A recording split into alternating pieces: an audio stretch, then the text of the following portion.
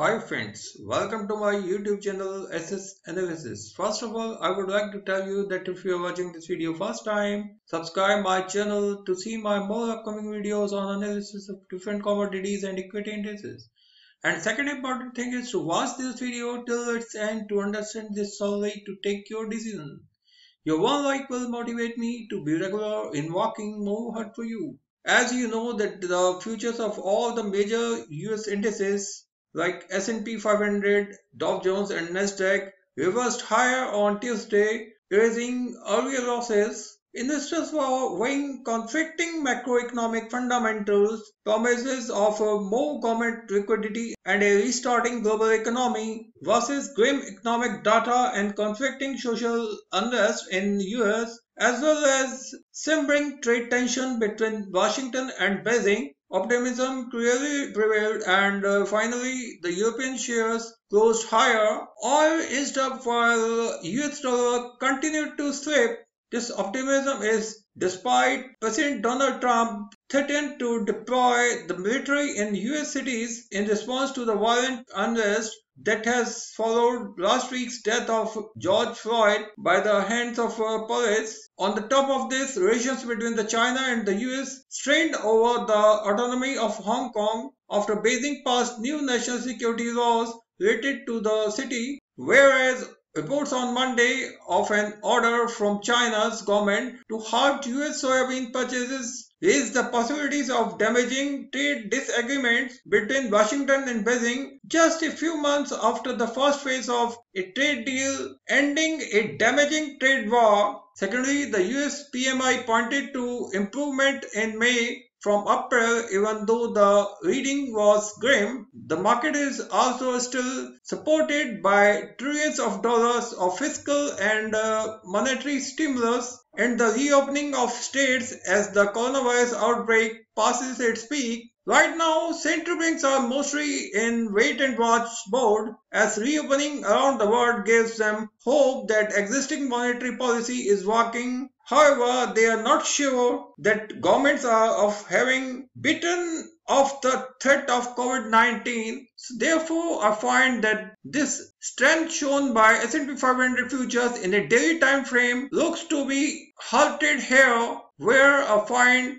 that a long-term resistance level is here. Here you can see that since October 2019, the S&P 500 futures faced stiff resistance whenever they tested these levels from the lower levels. Here you can see that the S&P 500 futures continuously faced resistance during the month of November 2019, and after sustaining above this stiff resistance level, only then they faced a lot of selling above this level and finally started to move upward in December 2019 after taking support from these levels. So once again, here you can see that when the S&P 500 futures move downward below this important level of 3089 in February 2020, here you can see that in this move the S&P 500 futures reached the 200 days moving average support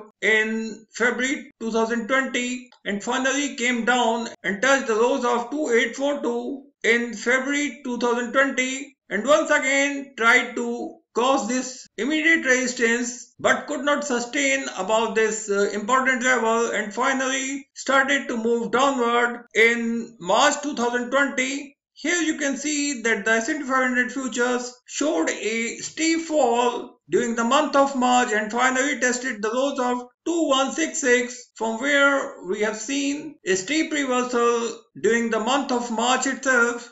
But once again, we found a lot of resistance at the levels of 2633, where the S&P 500 futures found their first immediate resistance, and after sustaining for a few trading sessions above this immediate resistance, S&P 500 futures started to move upward when they found their second resistance at the levels of 2978, when the S&P 500 futures moved downward once again during the month of April. Here you can see that the S&P 500 futures once again tested the lows of 2775, where they found good support at the upper end of Ichimoku cloud. Here you can see that the S&P 500 futures tried to test the highs of 2941 on May 11, 2020, but once again we can see here the S&P 500 futures found a selling pressure and tested the lows of 2782. Here you can see that once again the S&P 500 futures found strong support at the upper end of Ichimoku cloud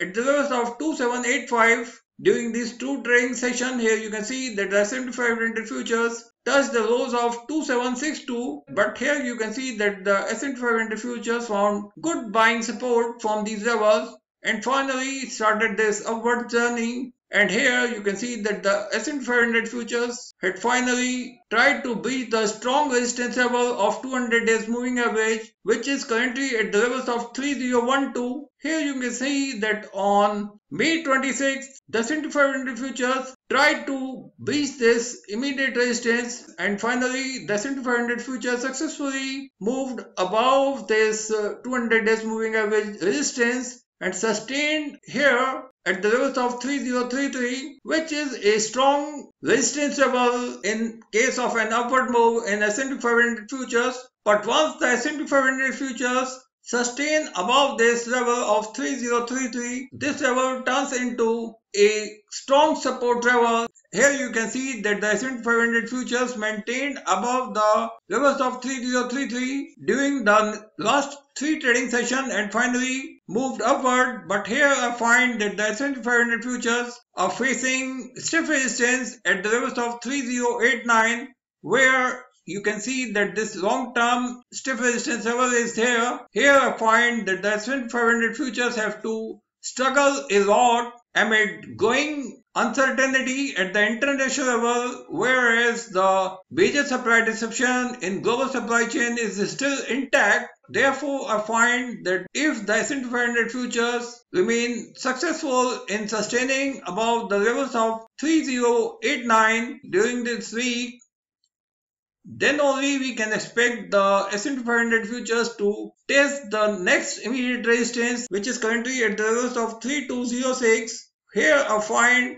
that if the S&P 500 futures are not able to break this immediate resistance of 3089, we will see the S&P 500 futures will see a steep fall from these levels, where they will find their immediate support at 200 days moving average, where I find that a breakout below this level, below the levels of 2962, will result in a sharp downward move up to the levels of 2868, where the 50 days moving average may provide some support to S&P 500 futures. But here I find that a final support will be provided at the upper end of Ichimoku cloud, which is currently at the levels of 2777, whereas I find that the S&P 500 futures may take a bouncing move once again from these levels. But I would like to mention here that the S&P 500 futures may take a decisive move before June 9, 2020. The S&P 500 futures may remain very volatile. So here I find that the S&P 500 futures may test the lows of 2587 during the month of June. So friends, this is my expected trading zone from June 3rd to July 3rd. I find the S&P 500 futures may remain amid this zone, which starts from 2626 to 3166 during this period, and finally this level of 3206 will provide stiff resistance. In case of any upward move, I find that the S&P 500 futures will find a stiff resistance at the levels of 3205, whereas I find that any upward move above this level will result in sharp sell-off. Friends, I find that we are going to see a steep fall if the S&P 500 futures are not able to break this level of 3089. Now let us check this move in an hourly time frame. Here you can see that in an hourly time frame the S&P 500 futures are showing stiff resistance at the levels of 3089 and formed two red candles which confirms the continuity of a steep fall during this move, and whereas I find that if the S&P 500 futures beats the support of 50 days exponential moving average in an hourly time frame, which is currently at the levels of 3058, we will see the S&P 500 futures to test the next support at the upper end of Ichimoku cloud at the levels of 3043, and the next support will be at the levels of 3027. Here I find that the 200 days moving average in an hourly time frame, which is currently at the levels of 3011, may provide strong support to S&P 500 futures in case of a downward move. Here I find if the S&P 500 futures are not able to defend the levels of 2973 before this weekly closing, we will see the S&P 500 futures to move amid this zone between the levels of 2892 to 2973. We may see the S&P 500 futures to consolidate amid this zone during this week. So friends, I find that with every step